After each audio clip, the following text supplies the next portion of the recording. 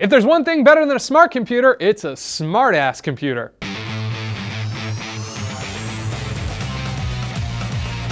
Remember Watson, IBM's super smart thinking computer that utterly dominated at Jeopardy against the greatest players of all time?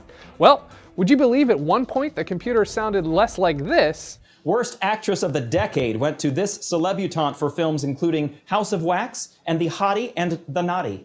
What is Paris Hilton? And more like this. Rockabye baby on the treetop. Your mother's a whore, I ain't your pop. See, it all happened back in 2011 when Eric Brown, the research scientist in charge of Watson, was tasked with the ultimate challenge of not only making a computer think, but be able to carry on a conversation with a human being.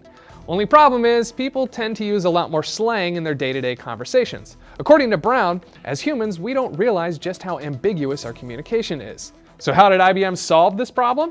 By making Watson memorize all of UrbanDictionary.com. On paper, this was a great idea. Watson could learn everyday slang like hot mess or OMG, which in turn would easily enable him to have conversations with anyone, no matter what the vernacular.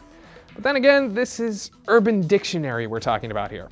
And as anyone who's spent 45 seconds on the site will tell you, it's the last place you want to send anyone to learn anything intelligent. Soon Watson was learning words like asshat, lady boner, front butt, and ugly cry. To make matters worse, Watson started reading Wikipedia and picked up even more bad habits, finally getting to the point where Watson answered a researcher's question by saying, bullshit. So what did IBM do?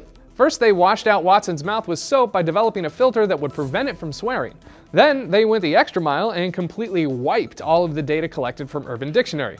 But hey, at least IBM learned how difficult it's going to be for future artificial intelligence to communicate naturally with humans, though it is a total bummer we'll never get to see Watson answer this on Jeopardy. If Andy yearns for Brenda and Brenda cares about Charlene, who pines for Andy, the three of them form one of these. Kara. What is it, threesome? No. So, do you think it's important for computers to learn human slang, or is it better that they speak the language properly? Let us know in the comments below.